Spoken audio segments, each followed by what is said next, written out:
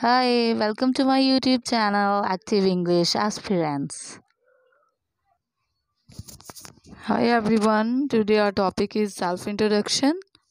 And as you know that a self-introduction explain who you are, what you do, and what other needs to know about you. When you are introducing yourself, just keep all these points in your mind. Here are some tips I'm going to give you that just keep it in your mind while introducing yourself. So, the first tip is be prepared. When you are introducing yourself, just be prepared and just make up your mind that what are the things you are going to explain. And the second one is smile.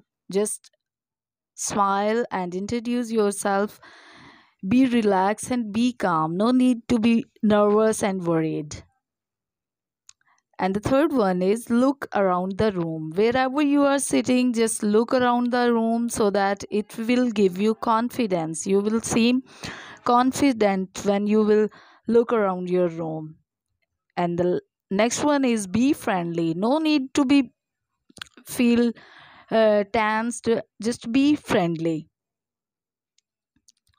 Know your audience. This is very important. When you are introducing yourself, you should be careful about the audience that with whom you are going to introduce.